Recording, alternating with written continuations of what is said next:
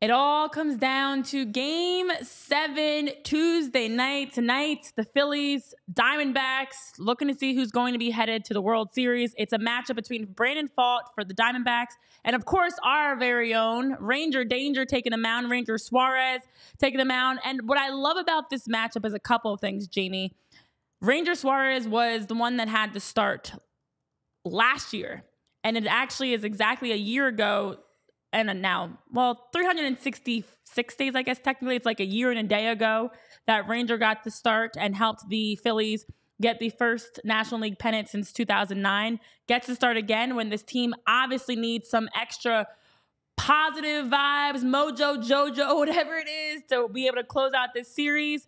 Feeling confident for the most part with the Ranger, of course, taking the mound first. And also confident that Brandon Pfaadt will not have the same type of career-high 9-strikeout performance that we saw earlier this series. Yeah, there's two things there. One, they saw Brandon Pfaadt, and he had his career game and stymied them. And I think getting to see a pitcher, you can scout and watch video on guys all you want, but sometimes seeing a pitcher and the release points and how the ball actually moves, all that stuff can be different in person. So I do think it's a benefactor for the Phillies that they've already seen him. So they're not going to be caught by surprise. And then secondly, you said it, Ranger Suarez has my complete trust. I said yesterday on the postgame show, I would trust Ranger Suarez with my children. And I mean that. Career in the playoffs, he's 3-0 with an ERA of .94, 26 strikeouts and 1 save in 8 appearances in the postseason. It's big game Wheeler for sure.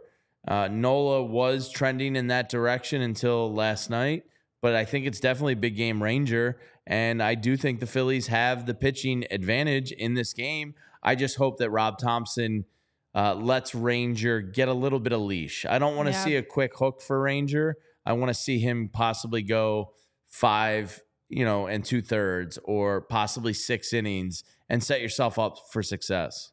That is the key. You want to see Ranger go into the 6 innings would be ideal, but also just to be able to be steady and be that level-headed, calm, cool, collected pitcher that is needed right now. And I loved what I saw after the Game 6 loss. Ranger was talking and just saying, like, I'm excited. I'm looking forward to this.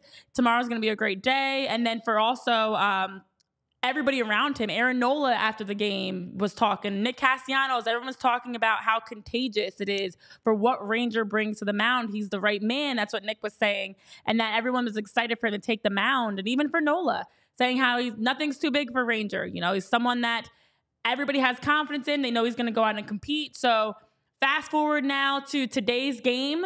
You hope the team has flushed that, and it's a great way to start with Ranger at the mound when you really want to reset, because Ranger's the guy that can do that for you. Yeah, absolutely. I think this team responds really well to Ranger Suarez. And there's a couple things in their favor. One, the Diamondbacks are going to have to win 2 games in a row at Citizens Bank Park, which is a really tough thing to do.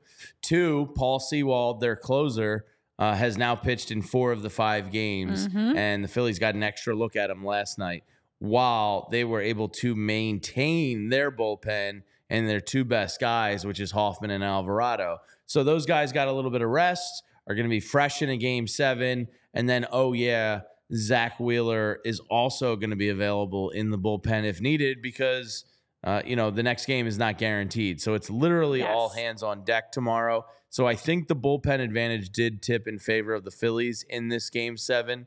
Not to mention, I just think it's going to be really hard for the Diamondbacks to win 2 games at Citizens Bank Park.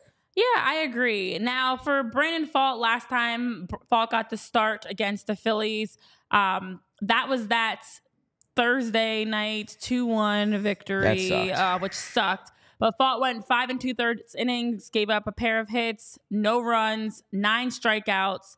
And then on the other side in that game, Ranger Suarez actually had a very good performance in that game. It just is unfortunate it ended up being a walk-off loss. But 5 1/3 inning, 3 hits given up, also no runs, because remember, we were scoreless all the way through into the 6th inning.